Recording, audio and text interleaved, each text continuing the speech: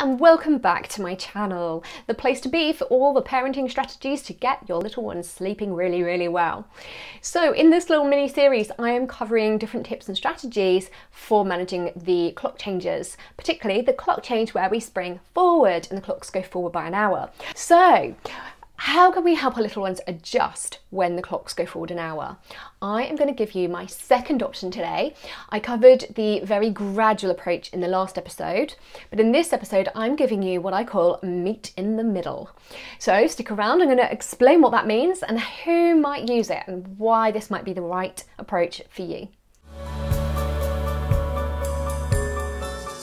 Okay, so meet in the middle. When it comes to meeting in the middle with this clock change, what that means is, quite simply, you meet the time change halfway. So if bedtime is normally 7 p.m, and we know that during the night, once they've gone to bed on Saturday, when they wake up on Sunday, the clocks will have moved forward an hour. So we're going to meet in the middle and split that difference. So instead of going to bed that whole hour earlier at 6 p.m, we're going to just go half an hour earlier and go to bed at 6:30. So if bedtime's normally 7 p.m, put them to bed 30 minutes earlier at 6:30 or whatever the time may be.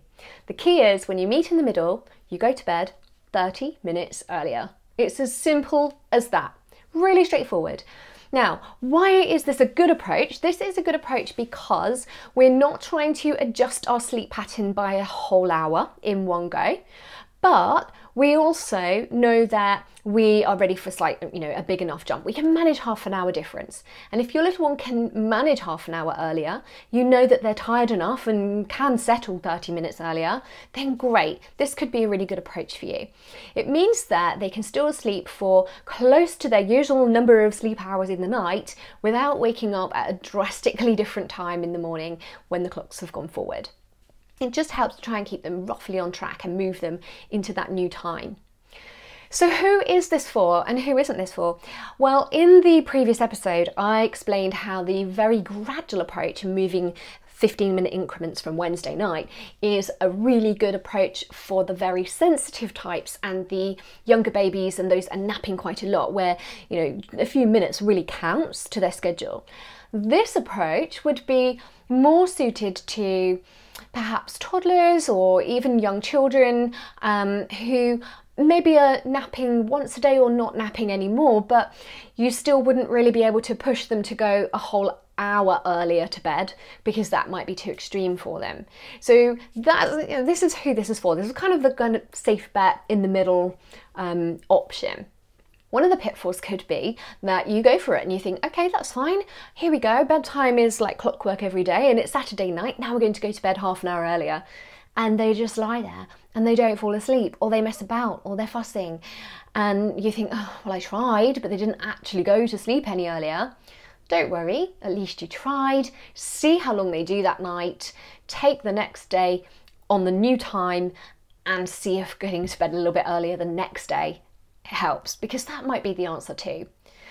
But at least you tried, and actually by going to bed, you're giving the brain all the right signals that now is sleep time and they're starting to move into that new time for their body clocks. So it's worth doing anyway. But if you suspect maybe they will be the kind that are gonna just not be sleepy, then maybe you should watch the previous episode and look at the more gradual approach to this so that we're nudging that body clock slightly each night over a number of nights before we get to that Saturday night and when the clocks are going to change in the night.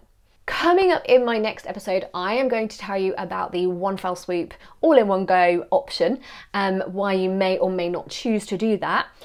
So come back to me and check that one out. But in the meantime, sleep soundly and get ready because spring is on its way. Thanks so much for watching. If you've liked anything about this episode, then please leave a comment below and hit subscribe for more episodes like this. If any of your friends would benefit from seeing this video, then please do share it with them using the hashtag #TheSleepNanny. And we look forward to seeing you again real soon.